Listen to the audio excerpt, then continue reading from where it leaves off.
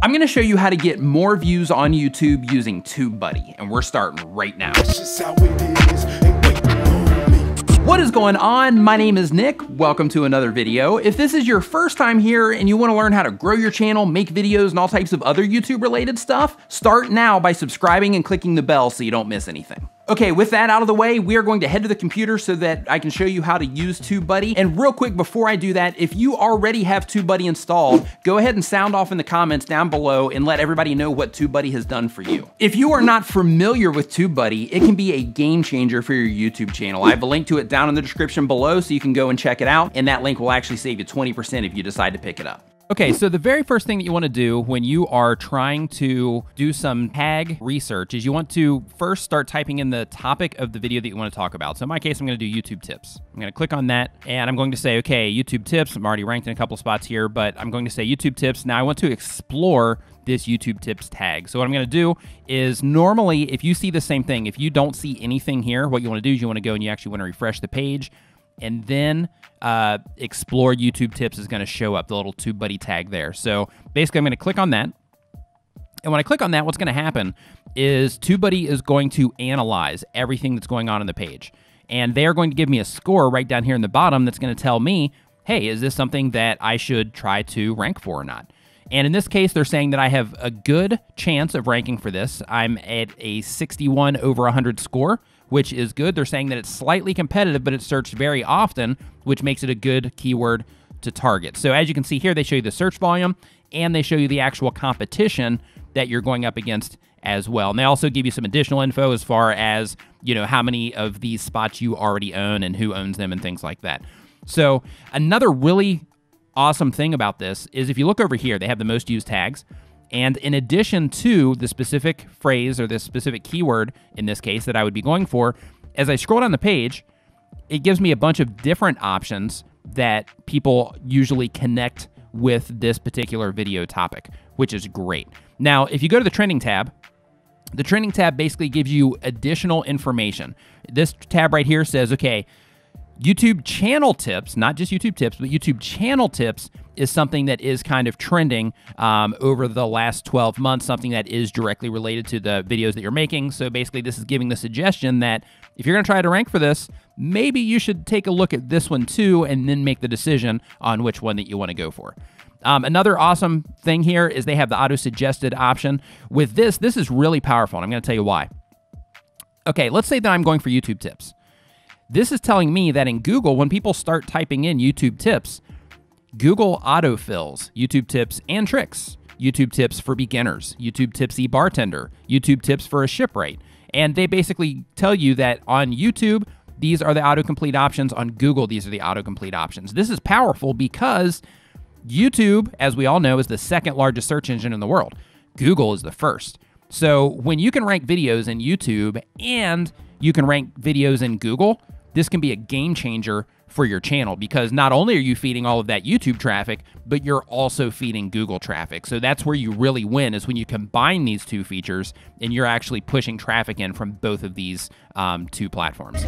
They also give you the historical tab. So basically what this is doing is this is saying that over time, this is the interest in this particular topic as far as, you know, how often people are searching for it. And what you want to keep in mind here is you want to say, okay, is this something that is on the upward trend? Or is this something that's on a downward trend? Or is this something that is pretty much evergreen and has had a pretty consistent pattern over time? In this case, it's had its ups and downs, of course, but over time it is pretty consistent. So that tells me that if I make a video about this, there's a good chance that this is going to continue to drive traffic to my channel over a long period of time. Now, there's also the map thing where if you're going for high volume keywords, in that particular case, this is going to tell you where people are looking around the world for those terms. So in that case, you know, you can really dial in your actual target demographic as well, which is also powerful. And they also have the results tab, which is basically where they pull the results from that actual search term and let you know, hey, these are the actual videos that you're going to be going up against when you are trying to rank for this term. So one thing that I look at here when I'm trying to rank against other people is I look at the actual month that they uploaded. How long ago did they upload this video? How many views did they get? And when I look at the actual views that they get, a few things that I consider, okay, well, in this case, this is Sean from Think Media TV. Awesome content over there. If you're not subscribed, definitely head over to Think Media TV and subscribe to him now. I'll put a link to him in the description. But in his case, he has a lot of subscribers on his channel. I think he just recently crossed 300,000. So congrats to you, Sean, on that. When I look at this number, I have to consider that. And I have to say, okay, well, this has a lot of views on it, but where did these views come from? Was YouTube suggesting these out? Does he have all these views just because of his different placements in search? You know, you have to actually analyze the channels that you're going up against as well in order to make sure that you're making the right decision as far as if that particular topic is going to continually drive views to your channel or not. So in this case, it's clear to me that he is actually trying to rank for how to grow your YouTube channel fast, and his secondary term is YouTube tips, where me up here in this spot, you know, mine is top 5 YouTube tips for small channels. I was going for the multiple word keyword phrase, but I just happened to end up here, which is also good. But in a nutshell, what you want to do is you basically want to analyze these other channels. And you want to say, okay, well, if I'm going to try to rank for this term, I really need to look and see who it is that I'm going up against, and I need to consider, you know, how many views they're getting. That's where the big thing is that. But you also want to look at their channel size and consider that for their view count. And the reason for that is because, you know, like if I upload a video today with the amount of subscribers that I have, it's going to get pushed out to suggested features and things like that a lot more, which is going to inflate my view count, to where if somebody was looking at this and they weren't aware of that, then they would say, oh, wow, this is a great term because he uploaded this 3 months ago. He's got 38,000 views. But I can tell you right now that this video did not get 38,000 views just from coming up in search. Most of the views that came from this video actually came from suggested features. So those are the things that you need to keep in mind with the actual channel authority when you're trying to rank your videos and you're looking at the competition on those pages. Okay, so now we're going to head over to the actual upload page of the video. So what we're going to do there is we're going to level this whole thing up a little bit, and I'm going to show you how to apply some of this information and the other things that TubeBuddy is going to help you do when it comes to tagging your videos. Okay, so here I am on my video page, and if you look here, basically, first off, this is a really cool feature as well. It's TubeBuddy's Videolytics tool, and what this is, it basically gives you an idea of your historical traffic on this video. They tell you how many views you had in the first 48 hours and things like that, so you can kind of gauge your view velocity and things like that, which is extremely powerful. It's great information to know. Another thing that it's going to show you is for the actual tags, you know, what is it that you're actually ranking for. This is extremely powerful information to have, because this tells you, hey, you know, with all of the search data, all the metadata that I put into here, these are the things that YouTube actually, or these are the places that YouTube actually put me. So in order to make this happen, what you do is you go into your actual upload page of your video. So let's say that you just uploaded this video fresh. This is fresh content, something that's brand new. You just uploaded this. What you want to do is of course, you want to take whatever term it is that you're trying to rank for. In my case, I was going for best video editing app. So you want to take whatever term it is you're trying to rank for. You want to make sure that that term is in your title somewhere. You want to make sure that that term is also in your description somewhere.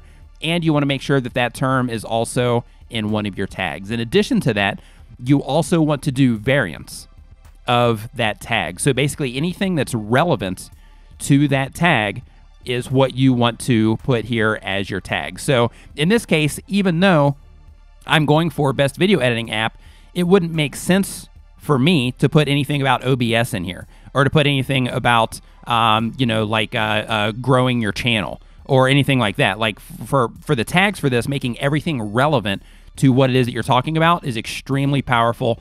This can help you rank, and more importantly, it can help you show up in suggested in the suggested sidebar next to other people's videos, which is where the real juice comes from. But once you have your actual keyword phrase figured out, like I said, in this case, I wanted to go for best video editing app, and I put that here, then I have to think, okay, well, what else are people looking for?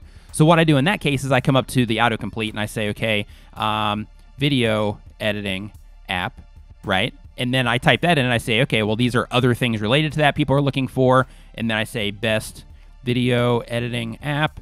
And then here I see best video editing apps for iPhones, best video editing app for Android. So what I do there is I take that information and I put, you know, best video editor for Android there. I've got one somewhere in here for the iPhone as well. But where TubeBuddy comes into this is, check this out. So I click here, and then I click on the suggest button.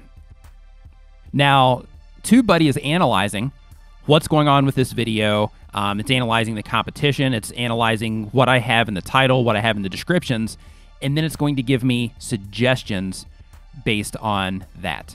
So what I want to do is I want to look at this and I want to say, okay, well, these are things that I didn't even think of. Like, you know, best editing apps, right? This is a new one that's actually popped up since, you know, my video's been up for a little bit.